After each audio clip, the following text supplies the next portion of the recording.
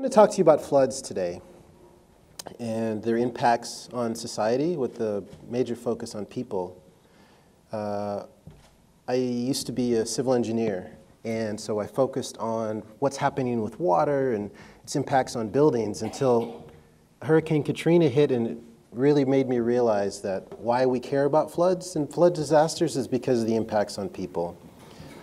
So I'm going to drill down a little bit today about vulnerabilities, human vulnerabilities, as drivers and outcomes of floods, and how we can start to plan to measure these vulnerabilities and use them in decision making. All right? So here's a brief outline. I'm going to hit on three themes that are related to flood and social vulnerability. First, a little bit of a broader overview about some of the major impacts of flood disasters. Then I'm going to talk about how specifically this one dimension of vulnerability, social vulnerabilities, is really important. And then expand that a little bit in the end to flood resilience and how we might use social vulnerability measures to achieve more resilient communities. Right? So these are some images of some major flood disasters over the last 15 years. I didn't realize until about an hour ago that each one of these has had some major intersection with my life. The first is Hurricane Katrina in the top left. That was the event that made me switch from being an engineer to going to get my PhD in geography because I wanted to study the human dimensions. To the right is flooding in the state of South Carolina in 2015. And actually that photo was probably about a mile from where I used to live. So it has some special import for me. The one in the bottom left is Hurricane Harvey. I went to undergraduate school at Rice University in Houston, and I worked there for about 5 or 6 years after. So I lived in Houston for a long time.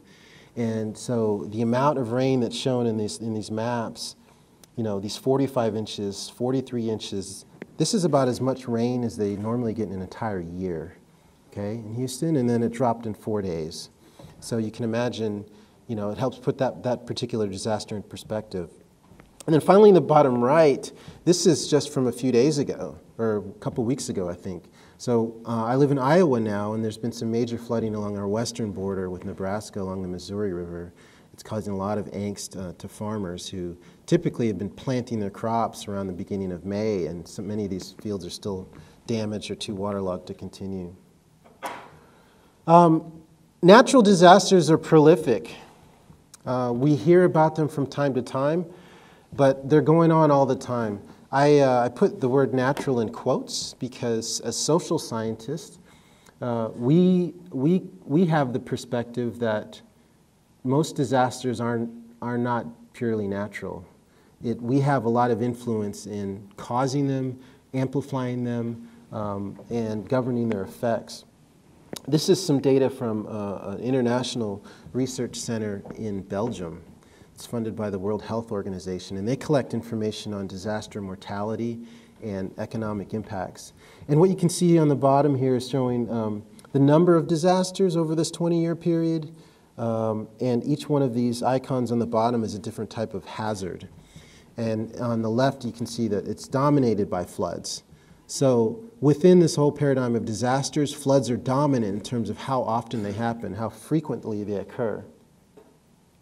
So I just used the word hazard.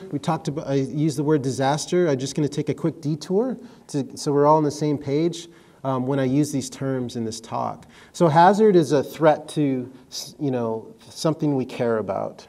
Okay? Hazards can be chemical hazards, but for natural disasters, we're talking about floods and drought and heat waves and these kinds of things. It's different from a disaster. A disaster is a particular instantiation of a hazard. Not all floods are major, some are minor. A disaster is something that really overwhelms the local capacity to deal with it. You need to call in extra aid. Maybe it's financial, maybe it's logistical, maybe it's human to get assistance with that. And then finally, vulnerability. So this is susceptibility to harm. And so we can think about physical vulnerability.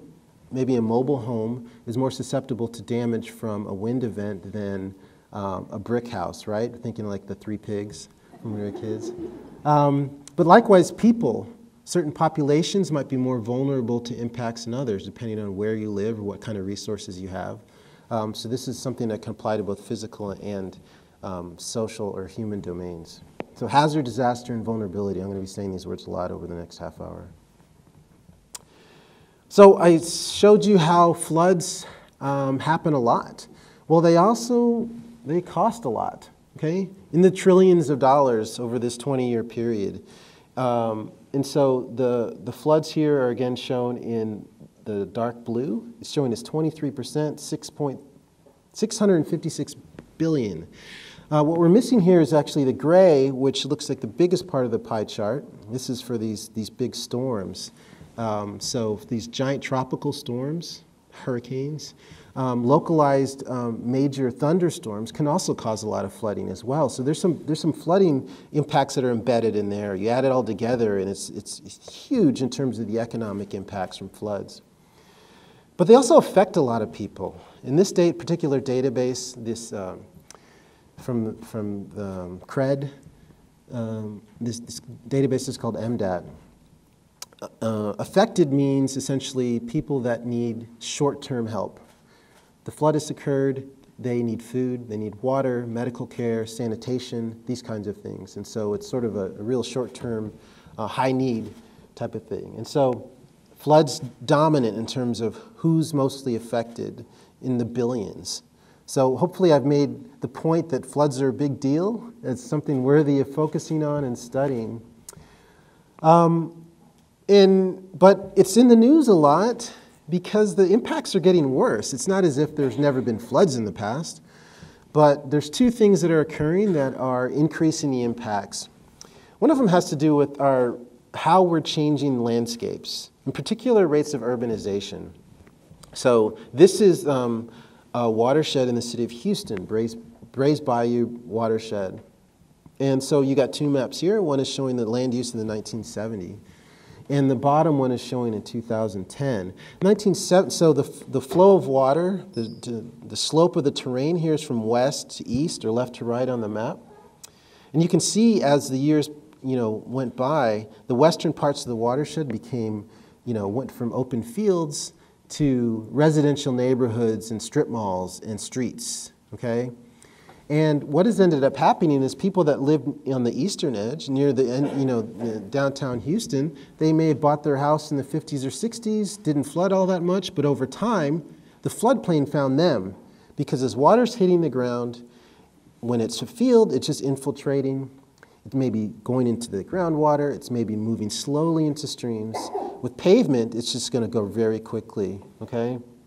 And then here come the engineers. Their job, I know as a former civil engineer, designing stormwater systems, sewer systems, our job is to get the water off the surface as quickly as possible, right? We want to get it into pipes and into channels as quickly as possible.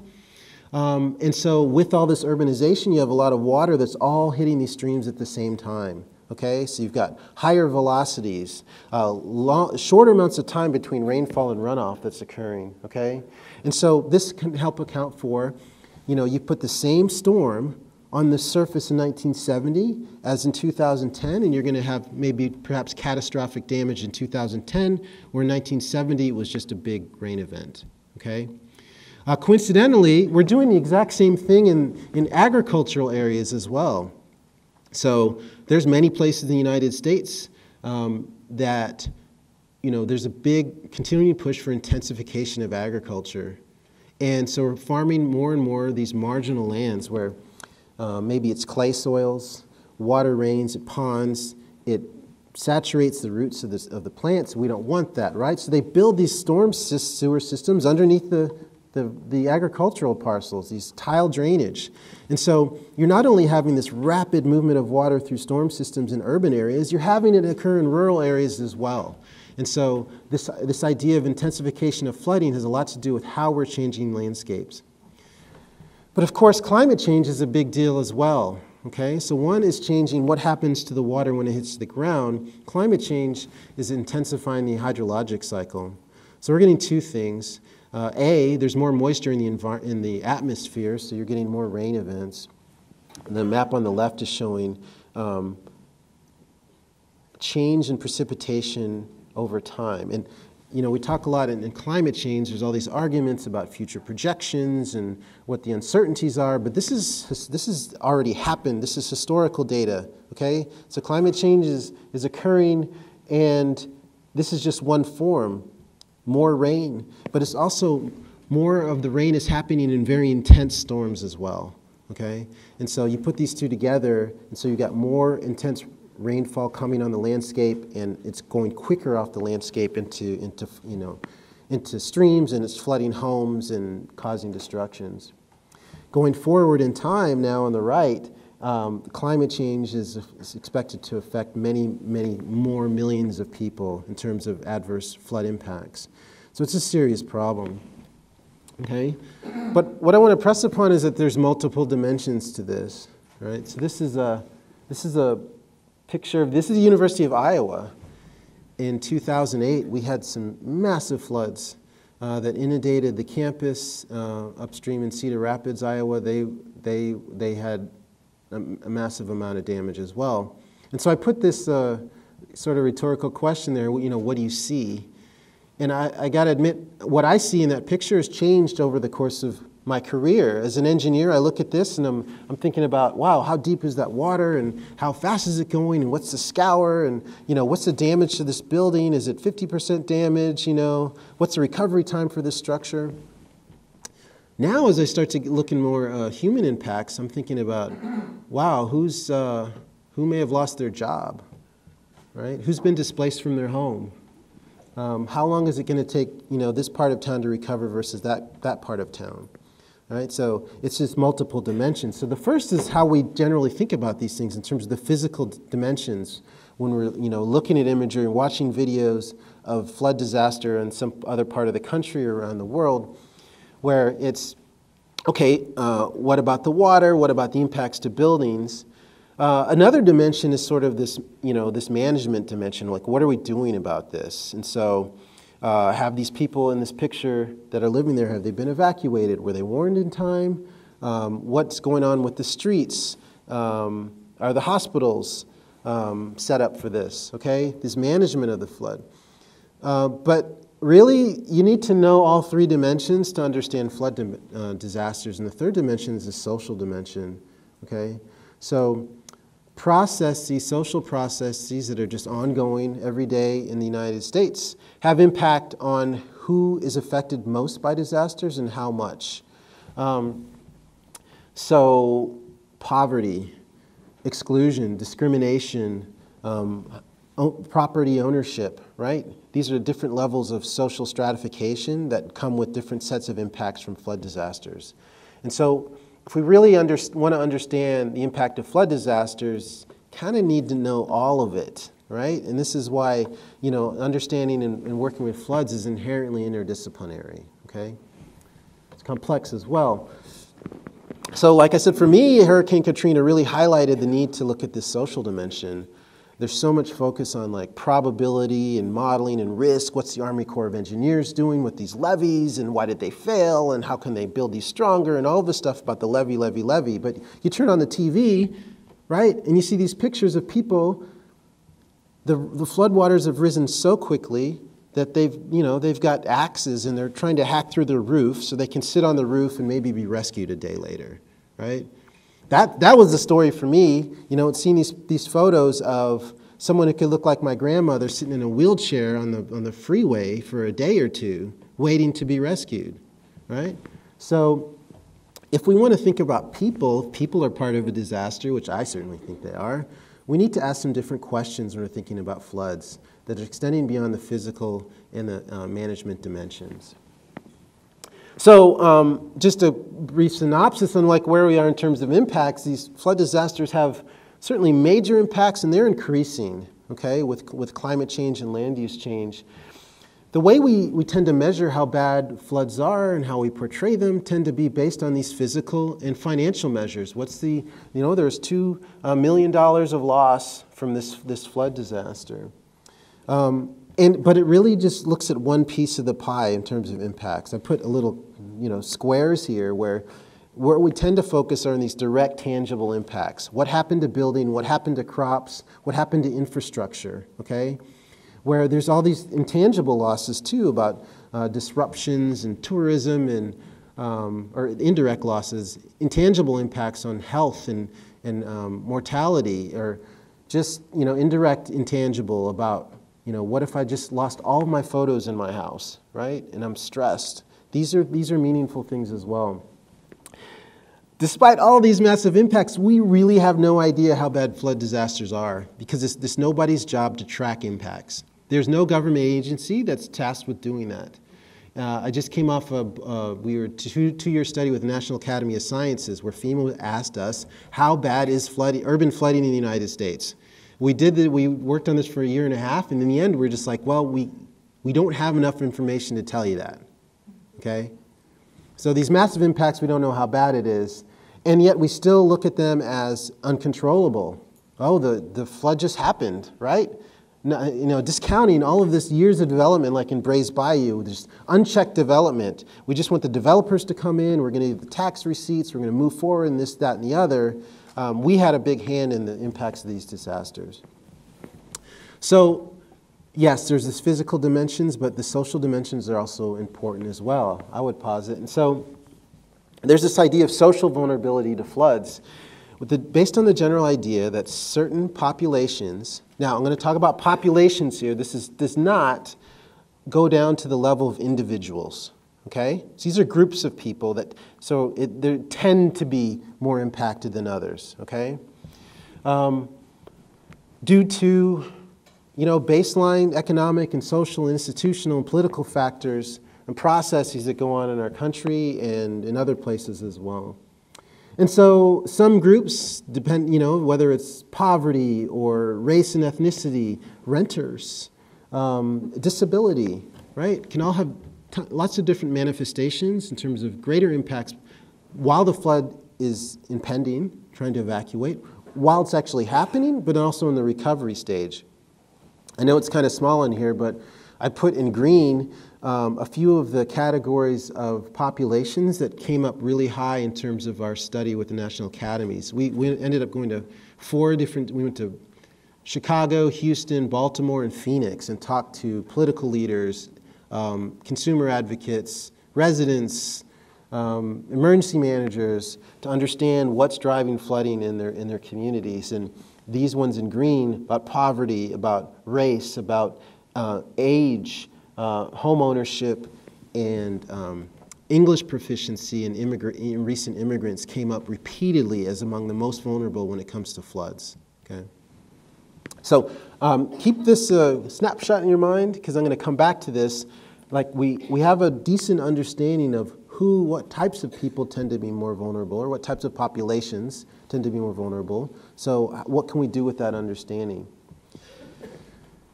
So. But pause here, why should we even focus on the vulnerable? What's the point? I think there's a number of both moral reasons and monetary reasons for doing so. These things that are accelerating climate change, these greenhouse gas emissions, it's not being done by those with limited resources. It's mostly being done by those with middle amounts of resources and lots of resources. They tend to be at greatest risk. Low-lying areas don't tend to be the most valuable, and so these become flooded earlier, and maybe they don't have as great housing quality as well, or coping capacities. But it's also cost-effective because many low-resource communities, you can put a certain amount of money in and help many more people more substantively than in a higher-income area where those dollars may not be spread as well, okay? And they may not have as great as needs either. So what I was happy to see in the last few years was some greater attention to social dimensions of disasters in media reports. This is something that I hadn't really seen, even though I've been studying this for a while, to a large degree in the coverage of Hurricane Maria in Puerto Rico, Hurricane Harvey in Houston, and other case studies around the world, these disasters. So it's given me hope that we're going in the right direction a little bit. So what I do as a researcher is try and translate this broad understanding of this idea of certain populations may be more vulnerable into something that we can measure and use. And so I use indicators, these spatial indicators. And all y'all are familiar with indicators, even though you may not know it, okay? So every time you open up, you go to the web and you see the top 25 best places to live, or the top 50 undergraduate schools, or the FIFA rankings of the top soccer teams in the world. These are all indicators, right? We're taking multi-dimensional information. So in the FIFA rankings, things like, well, what was the prestige of the match? What was the score? Was it a home or away game? How recent was it? All of these things go into determining what your FIFA ranking is. For the World Cup, Women's World Cup, starting like right now. I hope y'all get to see some of that. And so we can do the same thing for looking at the system instead of soccer, the system of disasters, particularly social. And we can build these indicators using some of these variables that I showed you in the previous chart, right? Renters, age, these kinds of things. We can collect data from the US Census Bureau.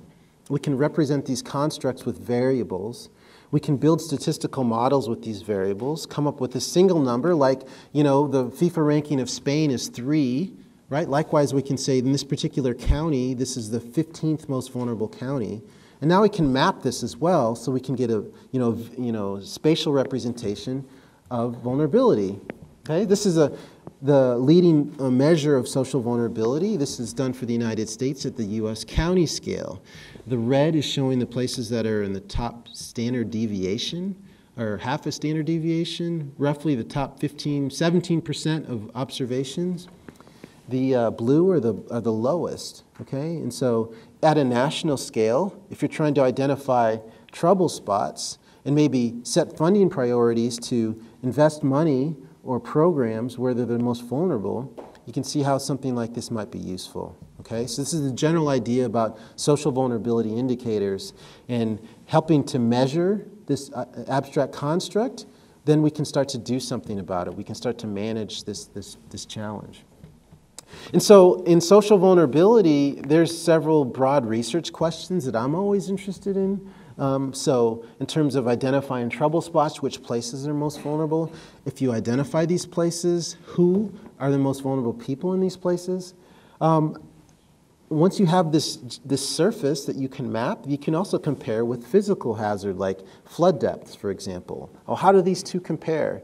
And then also, if you have this measure of social vulnerability, one of the things I've been doing a lot more recently over the last years, and now we can start to use this to evaluate the equity in existing programs.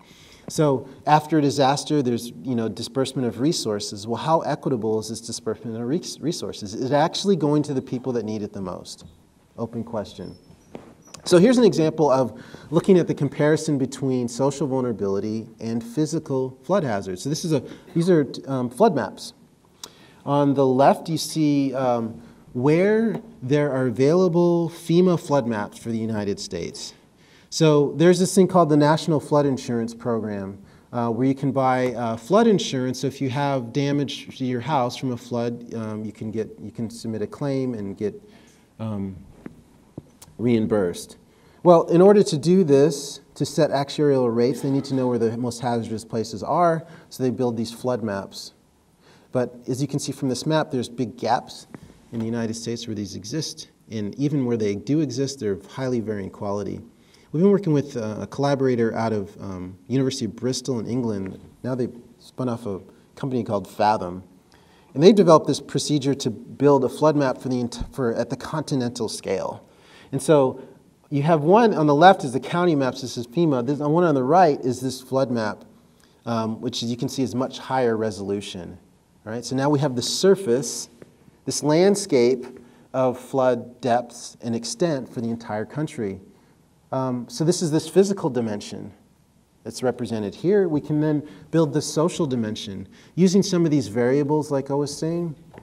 Using some statistical techniques, we take these large set of variables and reduce them, in this case, into six different factors. Okay, income and wealth, socioeconomic status, gender and race, dependency. Combine these and we build a social vulnerability measure. This one is at a scale, geographic scale, that's actually smaller than a U.S. county. So the U.S. county in terms of size, then you might have zip codes that are smaller than counties. And then you have these things called census tracts, which are a bit smaller than zip codes, okay? That's the scale that we did the analysis here. But you see some similar patterns to the map that I showed you before, the Rio Grande Valley, Southwest United States. Along the Mississippi, lower Mississippi basin, you have areas of higher vulnerability that are depicted here in brown, okay? So now I have a surface of physical vulnerability from flood depths. Now I also have a surface of social vulnerability, and we can combine these in a geographic information system, or a GIS, okay? Tool of geographers. And also kind of do some fancy sort of spatial clustering approaches. So this is, I kind of geek out on this map. My graduate students made it a month or two ago. And for me, it's super interesting. So what you have is, you have two variables, right? Flood depth and social vulnerability. And we're combining them into these spatial clusters where, you know, the social vulnerability of this area is very similar to the social vulnerability around it. This forms a spatial cluster. So in red, what we have is clusters that are both high in social vulnerability and high in flood hazard, okay? If I'm FEMA at a national scale, this is where I want to focus my resources if I indeed want to reduce vulnerability, right? So identifying trouble spots and setting priorities about these spatial indicators, doing analysis might say, look, I want to focus on these areas. The orange is where you have low flood hazard but high social vulnerability. Now what happens if, with continuing climate change in the future, if these places start to become high flood hazard? Now you have both high, you have high in both. So these might be areas of concern in the future, okay? The dark blue is places of high flood hazard but low social vulnerability. But we've had many times and places where we've had rapid demographic change in small areas in the United States.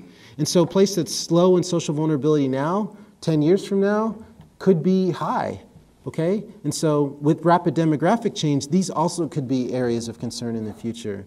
But combining these two different, forms of vulnerability gives you a deeper understanding of the multidimensionality of flood disasters, okay, and its impacts.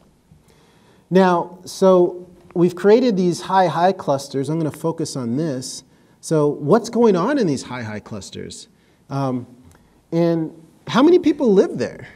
Okay, so we did this analysis. What I showed here on the map is a 1% chance flood, also known as the 100-year flood.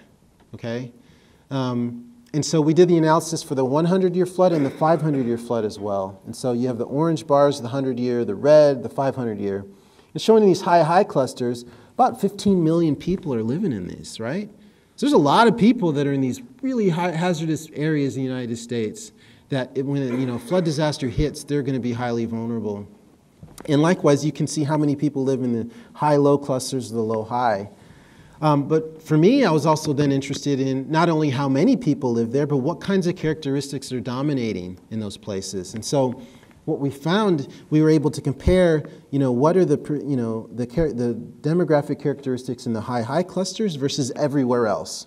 Okay, so for example, median house value. In the high clusters, around $106,000 for the median house value. Everywhere else, more than twice that, okay? So you can see these big disparities economically here, and that's a wealth indicator. An income indicator, you're seeing these big gaps. Race has come up in a big way in terms of percentages. Family structure and households in poverty. So essentially it's saying the story that in these places where it's both high flood vulnerability and high social vulnerability, it's these intersections of low socioeconomic status and race, okay, which is the story of our country, right?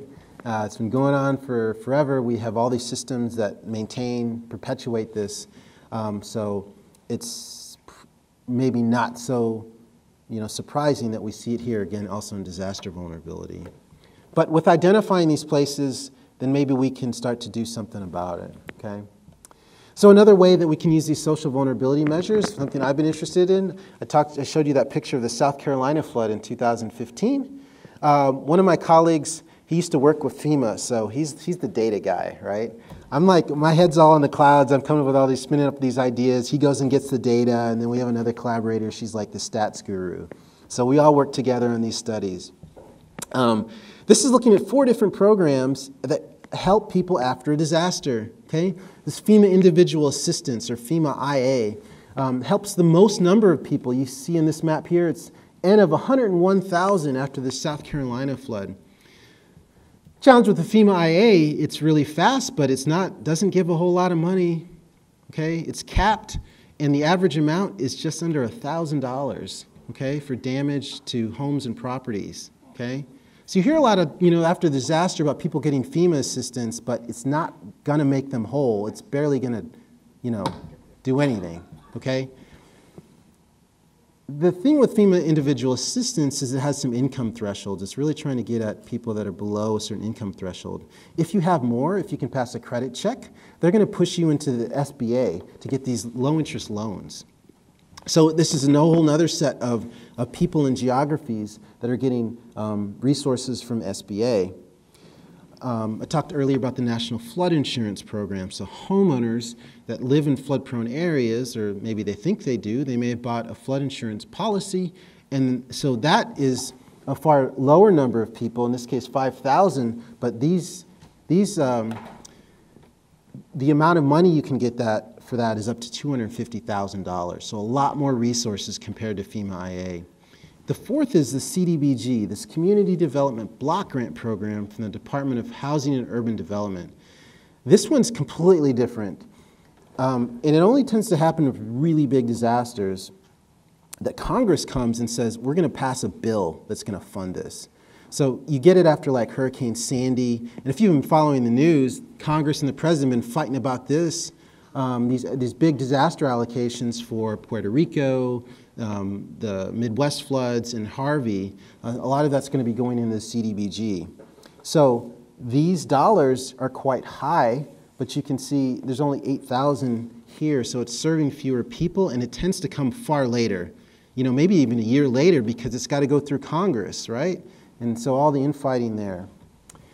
So what do we know about social vulnerability? Well, there's some massive inequalities that manifest in terms of adverse disaster outcomes. But we can take this abstract idea and model it with social indicators to build these measures that we can do something with them to identify trouble spots and maybe measure the equity in disaster programs, right? Having this measure, we can do something about it. And so I'm going to transition to the third part, thinking about this idea of flood resilience. It's been all the rage, at least in the research area, but I'm hearing this when it comes to like health and all these other dimensions, like we want to be resilient, right? Do you want to try to reduce your vulnerability, or do you want to increase resilience, right? Who's not on board with increasing resilience, right? But what is it, right? These buzzwords, everybody can get on board because maybe we don't have a shared definition. It's this idea of a community's ability to absorb these impacts from a flood, okay? Adapt to make different changes in the future, and withstand disruption to core functions of the community, okay? So I like to use the spring analogy. So you can imagine this flood is hitting this town, and it's pulling the spring, all right? So in the left one, the flood is so severe that the spring just breaks, right? This community has ruptured. There's some massive problems. On the other one, the spring is being pulled, and then after the disaster, it goes back to its original shape. I would actually say that's not so good either, because if it got all that stressed in the first place, then it's probably pretty vulnerable. So the idea with resilience is not only can you withstand, but you want to come back and you want to be different, right? Better, stronger, okay? And so the National Academy of Sciences, one of the things they say is like, one of the ways we can help build resilience is to actually, we need to have an understanding of the baseline of where we stand. And so use of spatial indicators is really important for that as well, right, as measures, okay? Climate change is creating urgency for flood resilience. So this is a diagram from the U.S. Army Corps of Engineers. I almost want to, I'm not going to say it's propaganda, but so what you have on the left is like, basically they're trying to say, without us doing all this stuff, flood risk is super high, right? But then there's all these activities. We can have zoning activities and building codes and build levees and flood walls and dams and all this stuff. And in the end, boy, this flood risk, way down here. There's nothing left almost, right? All these technocratic interventions, right? We're going to put people in a room and draw all these plans and compute all these numbers, and we're going to get it right. There's nowhere in here, though, is looking at sort of these social differentiation. Will all of these activities benefit everybody? Okay? Or maybe even they should benefit the neediest even more, right? If you're taking this social vulnerability perspective. So this is the traditional technocratic view.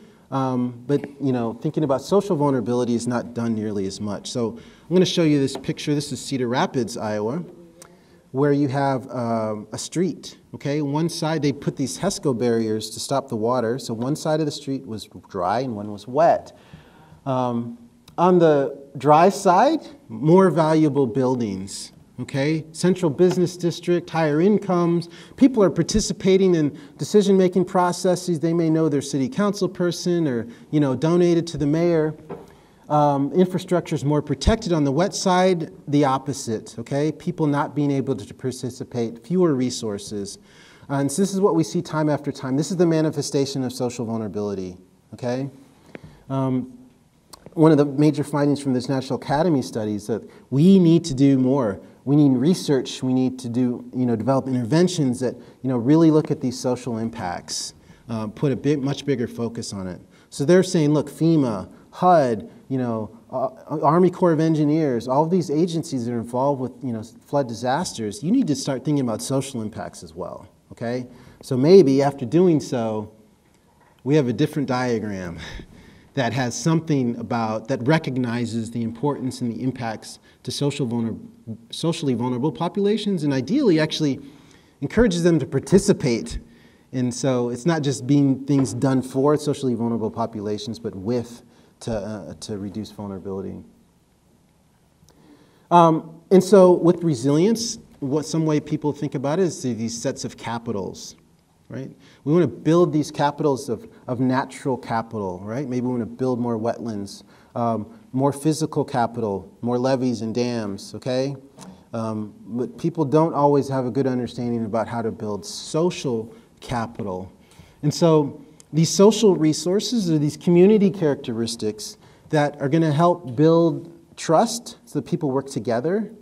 And so maybe a good start would be through using these indicators to identify vulnerable places to actually start investing more in these places so people can believe and start to build some trust and collective action that can be to boost resilience. Here's an example of this in Iowa. This is the Bee Branch watershed.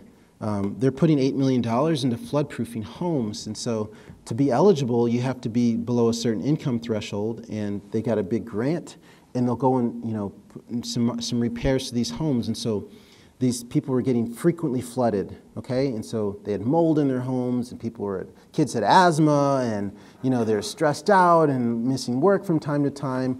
You could go and do $5,000 or $6,000 of repairs to their homes, maybe raising some appliances off the floor in the basements, doing some physical rehabilitation. You can reduce these vulnerabilities and have this one set of money is going to help 325 different households. So if you're looking at the social perspective, you start to ask some different questions. So you see this dam. This is a Coralville Dam that protects Iowa City. Okay? Who gets protected? We want to build dams and levees. We like building stuff, right? We're masters of nature and science, okay? But who's actually going to get protected from this dam? They built this in the 60s. This downstream community here, which was nothing. It was called Mosquito Flats because no one would ever want to live there or even go there. Now it's declared safe. Huge subdivision goes in, and then 2008 hits, and it's all flooded, okay? So it's this giant intervention of millions and millions of dollars to protect this area that was basically the only one that benefited were the developers that built the homes, and then they just took off. Who bears the greatest financial impact? Maybe we shouldn't be looking at the value of damaged homes. Maybe we should be looking at what the value of the damaged home is to the person who's living there, right? I have $50,000 in my house, and maybe my house is worth $250 grand, versus someone who has $50,000 of damage to their house and their house is worth $60,000, right? It's not the same, okay? So we can't just look at these absolute financial indicators to measure flood impact, Okay, maybe we should be looking at things relatively. Same with benefit cost ratios. This is what led Cedar Rapids on the right to say, the Army Corps of Engineers to say, yes, we will support building a levee that will protect the central business district on the one side of the river, but we won't put it on the other side of the river where there's workforce housing. Okay?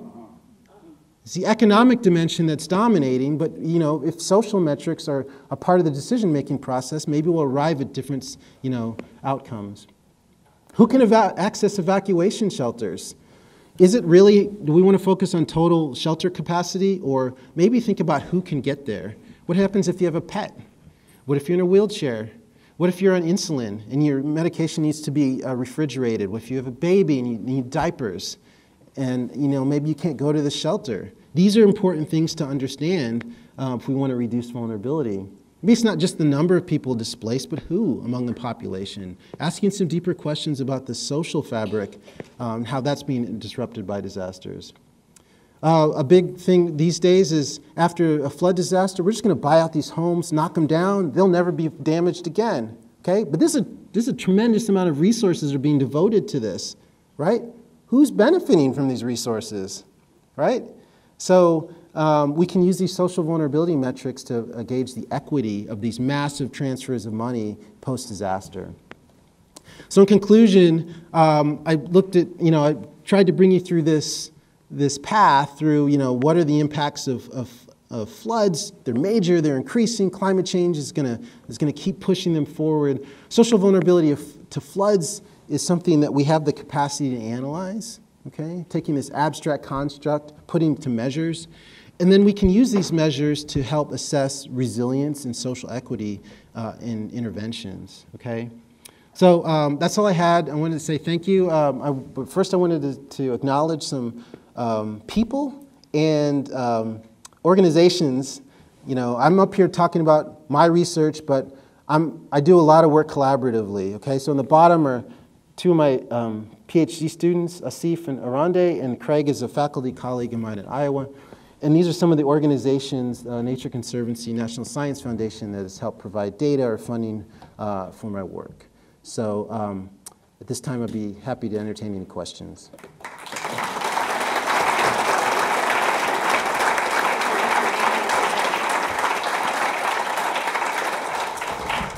Thank you very much, Dr. Tate. So we have two folks here who can run microphones up and down the stairs if you have a question. Just a reminder that this is being recorded for our public media partner, the Public's Radio. And so if you have a question, please just speak right into the microphone. Thank you. And just raise your hand if you have a question.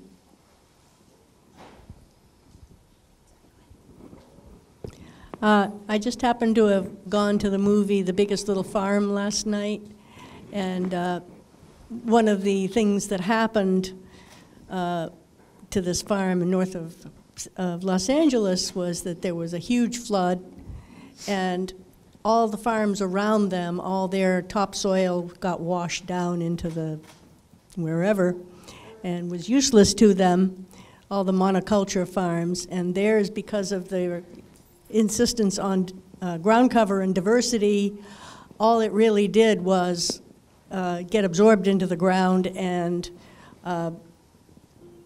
recharge their aquifer, which had gone dry in the drought. So, is there any way that we can kind of push this concept that seems so strange to people? We can certainly push it. Farmers do understand their land.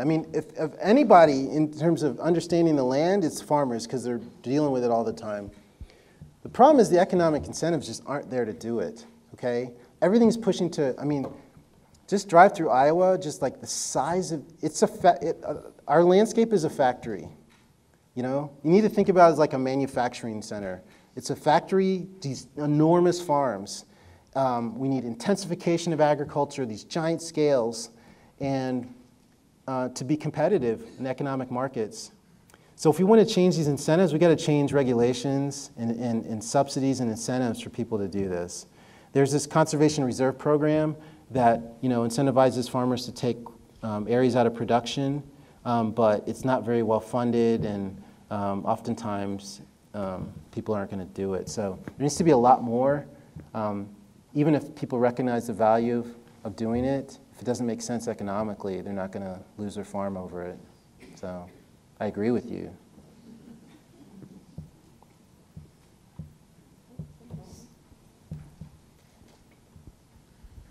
Hi, that was an awesome talk. Thank you very, very much.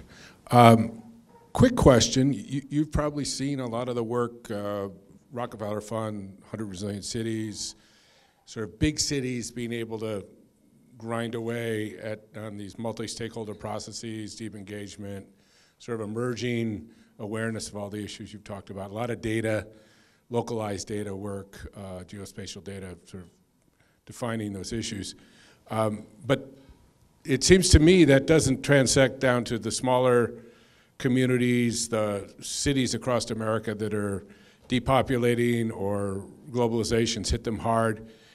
Is this an area that you're looking at? And do you see these differences between the more prosperous communities who may have EJ communities and some of the factors you talk about, but actually have assets to do things like they're doing in Boston or Norfolk or other places? Yeah, so Rockefeller, they put in this giant pot of money, and they allowed cities to compete, and the winners were able to hire a resilience director or something for their city. But that's not the only thing they did. They combined with Department of Housing and Urban Development to, there's some leftover money from Sandy, billions, and they put in a statewide competition so states could apply.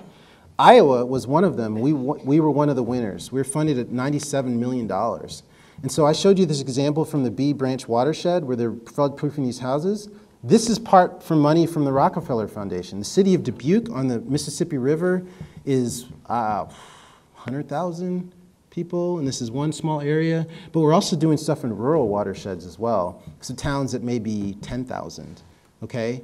And, but these are all pilot projects still.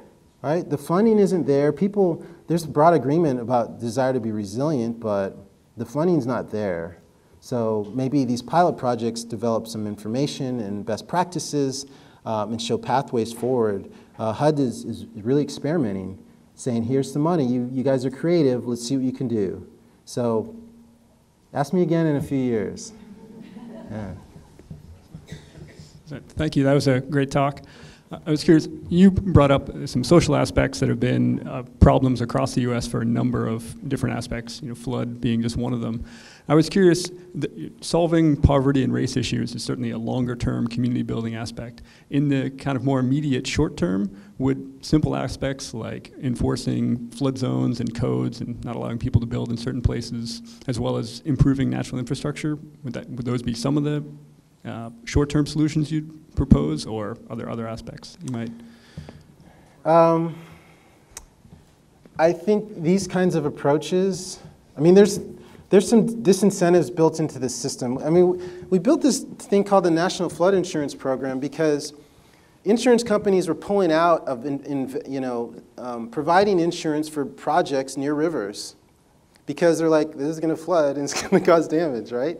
It's not like, tornado, you're not sure where it's going to hit, but river flood, you kind of know where it's going to hit, right? So the government steps in and they say, we're going to provide insurance, which then sort of incentivized building in these hazardous areas, and now we've got more losses than we would have had if we wouldn't insure it in the first place. So I'm a little bit skeptical of some of these big programmatic approaches, plus I also think they're too broad brush. Like, we got some serious needs, and I think we need more targeted interventions that are going to benefit the socially vulnerable populations and places, okay?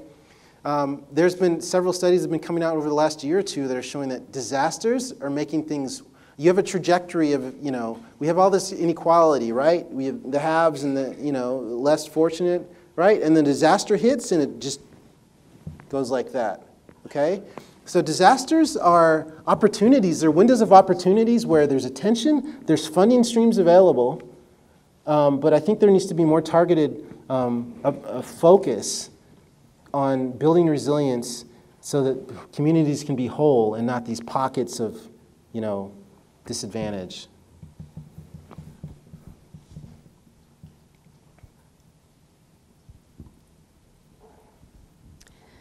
Thank you for being here. I was wondering if you could talk a little bit more about interventions, even preliminary interventions and metrics, and some of the challenges and inherent tensions in those.